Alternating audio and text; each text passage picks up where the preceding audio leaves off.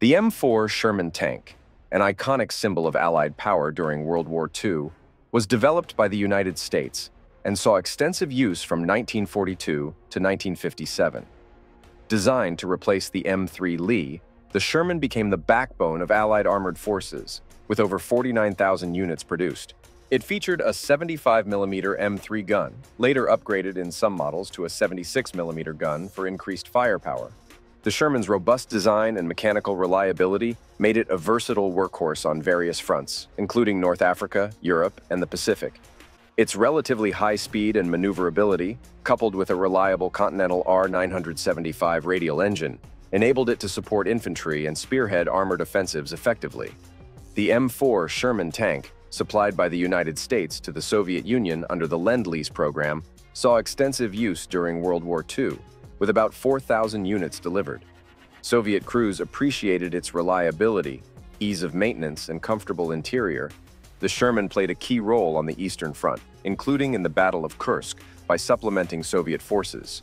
After the war, the Soviet Union phased out the Sherman in favor of their own tank models like the T-34 and T-54-55.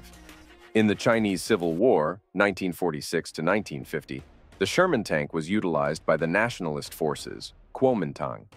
These tanks were supplied by the United States as part of their support against the communist forces led by Mao Zedong. Despite their technological edge, the nationalists were ultimately defeated, leading to the establishment of the People's Republic of China in 1949.